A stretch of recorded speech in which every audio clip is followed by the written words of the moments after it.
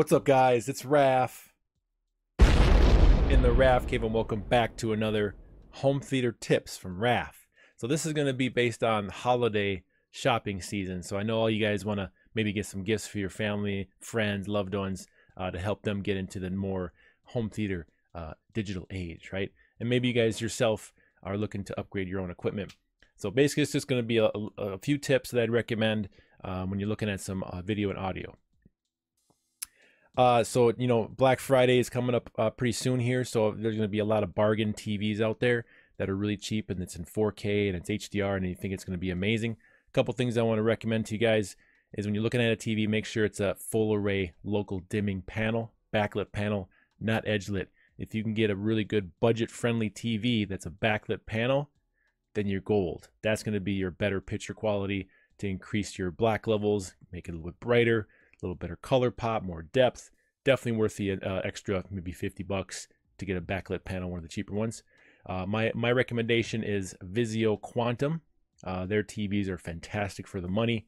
Definitely check those out for a budget-friendly TV like, say, a TCL, Vizio. I think those are the two budget-friendly backlit panels that are QLED, which is awesome. Great gaming TVs, by the way, too. If you're a sports fan, definitely want to look for a 120 hertz panel.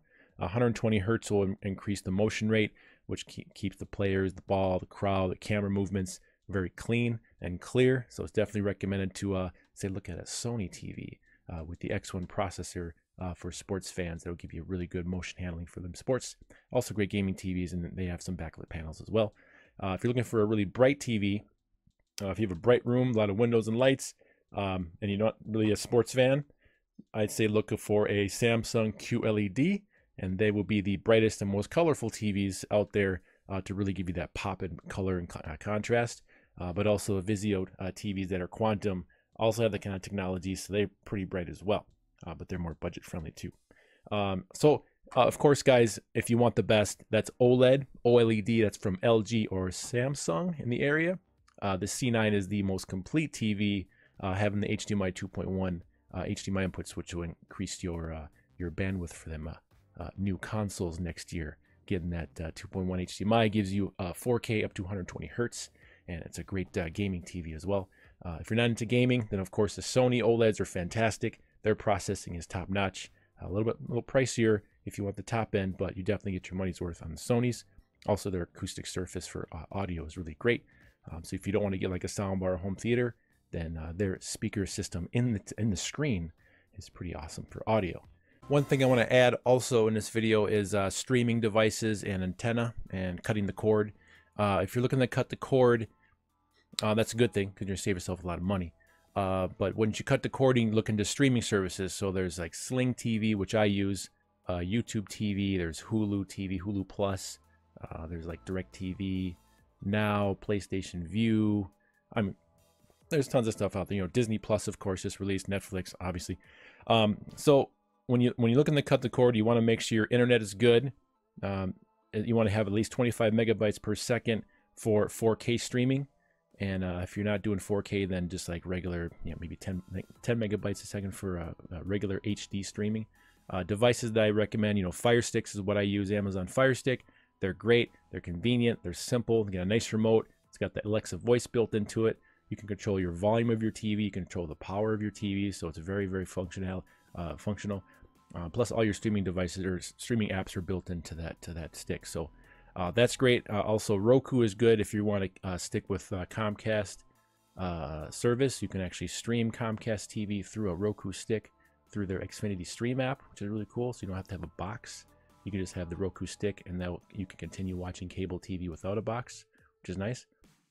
So yeah, as far as internet goes, definitely have a nicer router. I recommend Asus routers. They're my favorite. I have them all over my house. They're awesome. That'll give you some nice range of speed, range of Wi-Fi, so all your devices in your house can have a good connection. There's NVIDIA Shield, of course. There's Apple TV. So depending on your preference, there's lots of streaming devices out there for you. If you want to cut the cord and not really stream, you just want to watch local TV, then get a great digital amplified antenna, plug it into the back of your TV, do a channel scan, and you get lots of good channels free from local reception. there's that too. So streaming devices are going to be big. I recommend Amazon Fire Stick. They're really good. Simple. I got 4K. They got HDR. They got Dolby Atmos. They have Dolby Vision. They cover all those bases. Roku, they have HDR. I think they have Dolby Atmos with their Roku Ultra. Otherwise, they're going to get good premium audio and video quality through those sticks. Just make sure you get a good surge protector for all your devices and some good HDMI cables for your devices if you're replacing them or upgrading. Otherwise, let's get back to the video. Thanks for watching. So for sound bars are going to be the hot ticket this holiday. So if you're looking for a sound bar, I recommend a 3.1 sound bar because that third speaker is the center speaker for your voices, and that's going to increase your dialogue and your speaking. So when you're watching that movie late at night or watching TV shows, you don't have to crank it up to get the better voice because there's a dedicated speaker just for voices. That's going to be like a Samsung or a JBL, LG. They're going to have some really good 3.1s out there for lower price points. My recommendation is the Samsung 650, I believe. That'll be a 3.1 soundbar for about $330, $329 or so. And you can also add the rear speakers to that as well to get those rears wireless 5.1. That's really cool. Otherwise, there's a lot of budget-friendly soundbars out there. 2.1, of course, but make sure it has a nice subwoofer with it. You don't want to get just a bar by itself. There's not a lot of bass in that, so it's not going to sound very full. So definitely look at a subwoofer with your soundbar. For premium, definitely look at a Sonos soundbar. They're really great. LG's got some good Dolby Atmos soundbars. Samsung as well, some Dolby Atmos soundbars. Those are the ones with the speakers on top of the soundbar to bounce the sound off the ceiling. Creates that 3D audio for Dolby Atmos, which is really great. Otherwise, soundbars are definitely important. So if you're getting a TV and you don't have a soundbar or home theater, definitely look into just a basic soundbar. Anything will sound better than the TV speakers because the speakers in TVs now are crap. They're really tiny speakers firing backwards or downwards. Not good, right? So definitely look at something to add to your TV purchase. Otherwise, yeah, that's going to be my tips for video and audio. If you have any questions for me, comment below. And if you like this kind of video, give it a thumbs up and subscribe if you're new. Otherwise, I'm Raph in the Raph Cave Home Theater Inspiration videos for you guys. Feel free to check me out with all my videos. All right, guys, enjoy the shopping holiday season. It's going to be nuts, but there's some great deals out there. Take advantage of them. Best Buy's got some really good deals. Amazon, of course, online. Yeah, it's some good stuff, guys. Like, subscribe, share. I'll see you guys next time. Home theater rules. Raph out. See ya.